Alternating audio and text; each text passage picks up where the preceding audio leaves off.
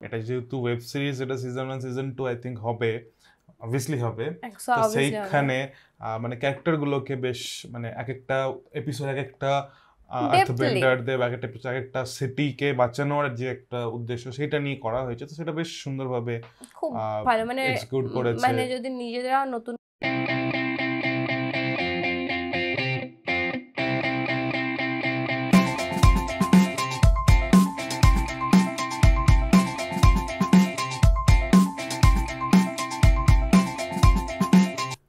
Hello everyone, welcome to bioscope বং কাপল। আমি অম্বালি, আমি অভিষেক। আমরা এসে গেছি আমাদের নতুন একটা ভিডিও নিয়ে।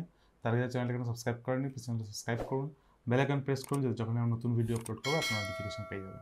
এছাড়া আপনারা আমাদের ফেসবুক, টুইটার, ইনস্টাগ্রামকে ফলো করতে পারেন। ওখানে আমরা নানান ইন্টারেক্টিভ পোস্ট দিই, মাঝে মাঝে কোশ্চেন আনসার্স দিই। ওখানে আপনারা আপনাদের মতামত দিতে পারেন, অথবা নিচে বা কমেন্ট বক্সেও আপনারা আপনাদের মতামত দিতে পারেন। আর এই লিঙ্ক ভিডিও ডেসক্রিপশন দেওয়া থাকবে। একদম। আজকে আমরা একটা ইংলিশ ওয়েব সিরিজের রিভিউ নিয়ে এসেছি, আভাতার the last Airbender. Netflix series বেরিয়েছে ওটা 22 ফেব্রুয়ারি। আপনারা হয়তো এর সিনেমার যেটা কমিক ভার্সনে, সিনেমা বা নিকোলোডিয়ানে যখন কার্টুন আসতো প্রচুর দেখেছি আমরা। আমাদের জেনারেশনটা মোটামুটি দেখেছে আমার মনে হয়। আর বেশ বেশ ভালো লাগতো আমাদের। মুভিটাও বেশ ভালো লেগেছিল আমাদের। লাস্ট 2010 আই থিংক রিলিজ করেছিল। আর এটা ক্রিয়েট করেছে অ্যালবার্ট কিম। আর কাস্টে আছে কিওয়েন্টিও, টারবেল, গর্ডন কর্মিয়ার, ড্যালাস জেমস লিউই, আর আরও বেশ কিছুজন, মোমোনা, তামাডা, আর্ডেনচো, এবং বেশ বেশ অনেক ক্যারেক্টারই আছে এখানে। তো তোমার কেমন লেগেছে? ওয়াও, আমরা অ্যাকচুয়ালি এটা বিঞ্জ ওয়াচ করেছি। একদম মানে 8টা এপিসোড পুরো বিঞ্জ ওয়াচ করেছি। 8 ঘন্টা। ইটস টাফ, বাট এটা একদম মানে এফর্টলেস ছিল ব্যাপারটা। কারণ কি আমার মনে হয় ছোটবেলা না, বাট টিনেজ থেকে এর কমিক বা এটা যে সিনেমা বেরিয়েছিল 10-এ, তখনও মানে ওটা আমাদের দুজনেরই ইন্ডিভিজুয়ালি স্টোরিটা এতটাই পছন্দ ছিল। আর সেম স্টোরিটা মানে একটা কমিককে অনেক কিছু করার থাকে, যেহেতু এটা একটা ইমাজিনারি ওয়ার্ল্ড অ্যাকচুয়ালি।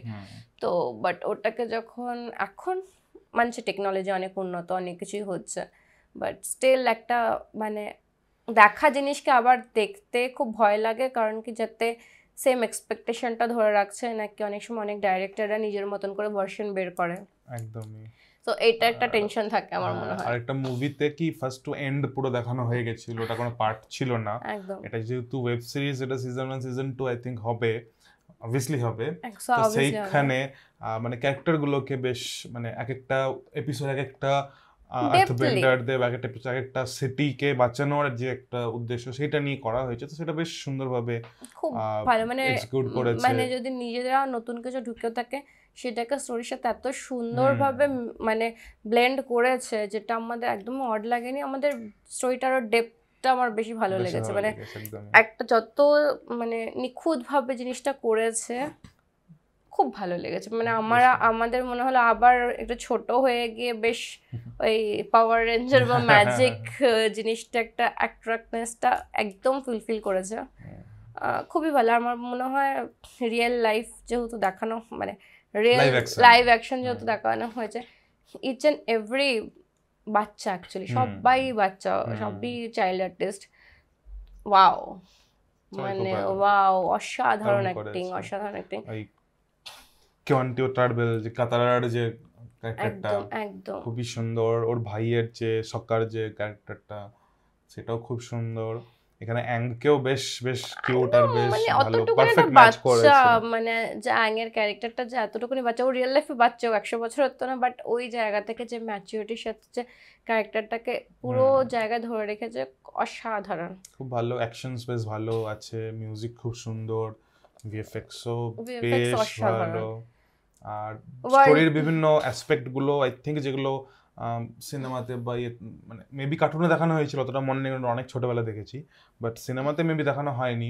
ওই জায়গাটা যেটা তোমার ওই সোল ওয়ার্ল্ডে গিয়ে যে শয়তানটা ফেসলেস, যেটা আই থিঙ্ক ওটা ছিল না, থাকলেও খুব কম টাইমের জন্য ছিল। হ্যাঁ, বাট মেবি সোল ওয়ার্ল্ড ছিল, বাট এক্স্যাক্টলি ওই ক্যারেক্টারটা ছিল কিনা মনে পড়ছে না, যে ফেস্টিলার যে ছিল ওখানে, একদম। তো ওটা ওই যে জিনিসগুলো দেখানো হয়েছিল বেশ বেশ সুন্দর দেখানো হয়েছে, বা ওই জঙ্গলের স্পিরিটটা, হ্যাঁ, যে প্রত্যেকটা যে স্পিরিট আছে ভিতরে সোল ওয়ার্ল্ডে, সেটা বেশ সুন্দরভাবে, ওই জিনিসগুলো খুব খুব ভালো লেগেছে আমাদের।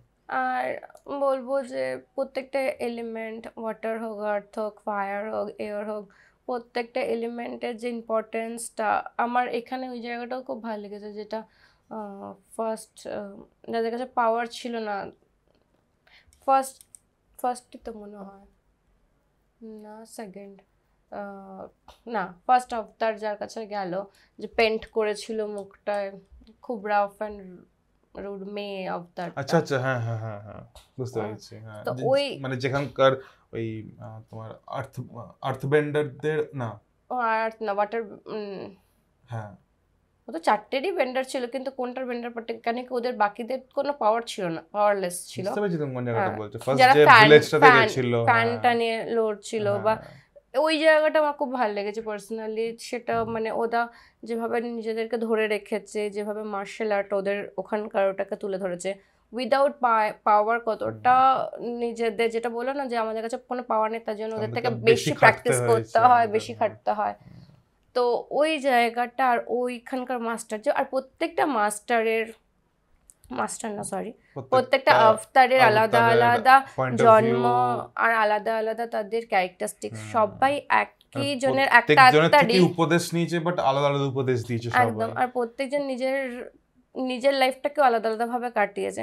মানে আমরা যদি বলি, মানে বিষ্ণুরই প্রত্যেকটা জন্ম, যে রাম হোক, কৃষ্ণ হোক, আর বাট সবার মানে প্রত্যেকটা স্টাইল আলাদা, একটা জিনিস সবাই বলেছে যে তোমাকে টাকা করতে হবে, তোমার উপরে রেসপন্সিবিলিটি আছে, একদম একদম। তো সেখানে তুমি কোনো বার্ডেন রাখো না, যেমন কোনো ফ্যামিলি, ফ্রেন্ডস, এগুলো একটা কি না, ওরা যেটা বলেছে, কিন্তু তারা প্রত্যেকজনই রেখেছে, কারণ কি তারা রেখেছে সেটা থেকে ওদের কষ্ট হয়েছে, তারপরে শিখেছে। ব্যাপারটা আলটিমেট, তুমি মানুষ হিসাবে জন্মেছো, তোমার একটা সবার সাথে একটা কানেকশন থাকবে, হিউম্যান কানেকশন, বাট ওটা যখন তোমার ফ্যামিলি হয়ে যাবে, ও আর যেটা একটা জিনিস যেটা এখানে অন্যভাবে দেখানো হয়েছে আমার মনে হয়, যেটা সিনেমায় ছিল না, যেটা সবাই এটাই বলছে, কিন্তু লাস্টে যে ওয়াটার বেন্ডিং এর যে মেয়েটা, ও যেটা বললো যে পুরানি সোচ নেই সোচ, কেন কি আগেকার দিনে ফ্যামিলি বা এরা বার্ডেনই হতো, এখন ওটা তোমার প্লাস পয়েন্ট হতে পারে।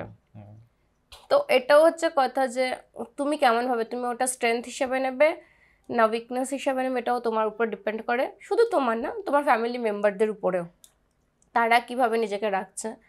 আর এখানে ওই জেনারেশন, যেটা নর্থের, এই যে ওয়াটার যেমন করে চেঞ্জ হলো, বার্ডেন ফ্লো হওয়া, বা ফায়ার লর্ড এখন অনেক কিছু দেখানো বাকি আছে আমার মনে হয়, খুব ছোট জিনিস, কিন্তু খুব এরও এতগুলো বেন্ডিং এখনো শেখা বাকি আছে, একদম ফুল ফ্লেজ তার রূপে আসা বাকি আছে, একদম একদম। আর খুব ভালো লাস্টে যেটা দেখানো হলো, এটা তোমার না, তোমার ওর যে ফ্রেন্ড ছিল আর্থবেন্ডার, তাকে ধরে নিল, ওকে বাঁচানোটা হবে তারপর টার্গেট, যে রাজা ভূমি, যে ছোটবেলার ফ্রেন্ড ছিল, বা ওখানে ওদের দুজনের কনভারসেশনও খুব মানে ভালোবাসার সাথে খুব, আর্থ কিংডমটাকে বেশ সুন্দরভাবে দেখানো হয়েছে, ওটা মোস্টলি ইন্ডিয়া বোঝানো হয়েছে, সেই জন্য ওখানে যারা অ্যাক্টরস আছে তারা basically Indian actors, but at least Indian origin actors. আর এটা একটা জিনিস মনে করা যে প্রত্যেকটা আলাদা আলাদা জিওগ্রাফিক্যাল লোকেশনের অ্যাক্টরসদেরকে নিয়ে যায়, এটা একটা মানে অল ওভার ওয়ার্ল্ডকে তুমি যদি একটা স্ক্রিনে দেখো, এটা একটা আলাদাই স্যাটিসফ্যাকশন থাকে দেখা। সাউথ থেকে, তারপরে মানে একদম সাউথ থেকে শুরু হয়নি, ফার্স্ট তোমার তিব্বত থেকে শুরু হলো, যদি ধরি আমরা, মঙ্কস দেখিয়েছিল, তারপরে সাউথ থেকে গেল সাউথ পোল, তারপরে ধরো মিড আর্থে এলো, তারপরে আবার নর্থ পোলে গেল, এই জায়গাটা পুরোটা ভালো করে দেখানো হয়েছে। তো খুব সুন্দরভাবে মানে জিওগ্রাফিক্যাল চেঞ্জ অনুযায়ী যে হিউম্যান বডি স্ট্রাকচারের যে চেঞ্জ হয়, দেখতে আমরা একে অপরের থেকে আলাদা, সেটা ব্রাউন হোক, ব্ল্যাক হোক, হোয়াইট হোক, তো প্রত্যেকটা ড্রেসিং, ফিচার্স, তো এটাও একটা মিক্স অ্যান্ড ম্যাচটা এত সুন্দর লাগে, যে আর এটা আমরা কখনোই যেমন এলিয়েন বা অন্যান্য মুভিতে মনে হয় আচ্ছা হোয়াট এরকম কি হয় পসিবল, কিন্তু আমরা যদি নিজেদের পুরো আর্থটাকেই দেখি তো কত রকম ভ্যারাইটি আছে এখান থেকেই দেখতে পাওয়া যায়। আর বেশ সুন্দর সাজিয়েছে, মানে আমার মনে হয় সেকেন্ড পার্ট আনবে, অবশ্যই আনবে, যেটা আমি প্রথমে ভাবিনি ওটা সেকেন্ড পার্ট হবে, এক্সপেকটেশন ছিল পুরোটাই, বাট লাস্টে হলো আমি কি করে এটা শেষ হবে, তো বুঝলাম যে যেহেতু সিজন ওরা মানে বেশ বাড়াচ্ছে। আর জুকোর ক্যারেক্টারটা বেশ ভালো দেখিয়েছে, মানে অনেক কিছু আছে ওর মধ্যে, ওর স্ট্রেট ফরওয়ার্ড ভিলেন বা স্ট্রেট ফরওয়ার্ড বদমাশ শয়তান নয়, আর আমি বলবো ওটা একটা হিউম্যান নেচার। আর মানে আর যেটা এখনকার দিনে হচ্ছে না চাইল্ড মানে ট্রমা, যেটা সবকিছু তোমার চাইল্ডহুড থেকে, মানে ভালো সোজা পথে চলতে গিয়ে বাবার থেকে যে ডিসঅ্যাপয়েন্টমেন্টটা এমবারাসমেন্টটা যে ও হলো বাবার, সেটা ওকে এই জায়গায় ধাক্কাটা দিয়েছে, সেটা ওই জায়গায় নিয়ে এসছে ওকে, বাট স্টিল ও সেটা এখনো ছাড়েনি। বাট একমাত্র ওকে বাঁচানোর ক্ষেত্রে ওই জিনিসটা ইউজ করেছিল স্টেলথ, যেটা আমি বলবো তুমি একদম। আর আমি বলবো তুমি তোমার এই কথাটা শুনে আমার সব থেকে বেস্ট কয়েকটা মোমেন্ট মনে পড়ে গেল। তোমার যখন ক্রু 41 এর কথা গল্পটা শুনলো, তারপরে যখন ও বোটে উঠে যে সম্মানটা ওকে দেওয়া হলো, ওয়াও হোয়াট আ সিন, মানে এটা অ্যাকচুয়ালি মানে খুব একটা মানে ভিতর ওই ঘটনাটা শোনার পরে বা ওর ব্যাকগ্রাউন্ডটা জানার পর ওটা ভিতর থেকে একটা রেসপেক্ট, যাকে এতক্ষণ ভিলেনিস দেখলাম, আলটিমেট একটা যে হিরো বলো বা যে কোনো একটা রেসপেক্টেড পার্সন যেটা অর্জন করে, সেই রেসপেক্টটা অল থ্রু আমাদেরকে নিয়ে গেল। বা ও যখন খুব সুন্দরভাবে আবতারকে বাঁচানোর জন্য লড়াই করলো, যখন তুমি বলছিলে এটা হতেই পারে না, ওকে এত ভালো লড়তে পারে উইদাউট ফায়ার বেন্ডিং, ও শুধু দুটো তরোয়াল দিয়ে যেভাবে লড়লো, সত্যি ওয়াও, মনে হলো কোনো ট্রেন্ড একটা পারসন, একদম মনে হলো স্পেশাল কাউকে পাঠানো হয়েছে থেকে কাউকে, ওরকম নিনজা টাইপের একদম। আর সেখানে ওর বোনের রোলটাও যে করেছে, চোখে মুখে এত সুন্দর একটা অ্যাক্টিং, একটা চাইল্ড অ্যাক্ট্রেসের মানে ভাবাই যায় না। তার ডেডিকেশনটা, সে নিজেকে কন্টিনিউয়াসলি প্রুভ করার চেষ্টা করছে, তার কম্পিটিশন নেচারটা, বাট হ্যাঁ মানে একটা সূক্ষ্ম লাইন থাকে সেটা ক্রস করা উচিত না, বাট ওটাই হয়তো শিক্ষা, সেটাই ডিপেন্ড করে কার কোথায় এথিক্স শেষ হয়। ভালো খারাপ ওখান থেকেই শুরু, সবটা নিয়ে খুব সুন্দর একটা এক্সপেরিয়েন্স আমরা, সত্যি খুবই ভালো লেগেছে। আর অবভিয়াসলি সেকেন্ড সিজনের জন্য ওয়েট করে থাকবো, না দেখে থাকলে অবশ্যই দেখুন। একদমই, আপনারা যদি ছোটবেলায় দেখেছিলেন ওটা, আপনারা ফ্যামিলিয়ার, তো অবভিয়াসলি দেখুন, আর যারা দেখেননি তাদেরকেও বলবো অবশ্যই দেখুন, তাহলে এটা ফার্স্ট টাইম এক্সপেরিয়েন্সের জন্য আমার মনে হয় আপনাদের ভালো লাগবে। হ্যাঁ, আর আমাদের ভিডিও ভালো লাগলে অবশ্যই লাইক করবেন, শেয়ার করবেন, সাবস্ক্রাইব না করে থাকলে এখনো সাবস্ক্রাইব করবেন। সিজন 2 এলে আমরাই হয়তো ফার্স্ট চলে আসবো রিভিউ নিয়ে, কেন আমরা ওয়েট করে আছি। আর আপনারা জানাবেন আপনাদের মতামত কমেন্টে, আর কি ভিডিও আমরা একবার রিভিউ করতে পারি সেটাও জানাবেন কমেন্ট বক্সে। একদম। আর তাহলে নেক্সট ভিডিও আপনার সাথে দেখা হবে। বাই।